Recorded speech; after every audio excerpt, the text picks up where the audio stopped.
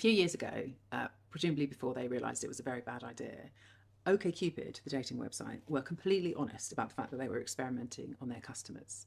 One of them even wrote a book about the things that they've discovered. And perhaps one of my favourite findings is that they use the data from their website to work out how old people liked their partners to be. So if you take a woman who is 25 years old, how old are the men that she is finding most attractive? And you can draw this in a graph. So from top to bottom, you've got the woman's age, and along the top, you've got the man's age that she finds most attractive. If it was perfect, they only wanted people who were their age, you would have these numbers sitting perfectly along the diagonal.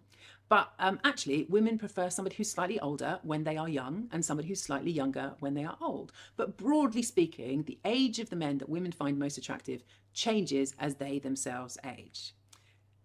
That's not the case when it comes to the same graph for how men look at women. Strange. See if you can spot the difference. Basically, this is women and men. Yeah. And that's men and women, just straight down.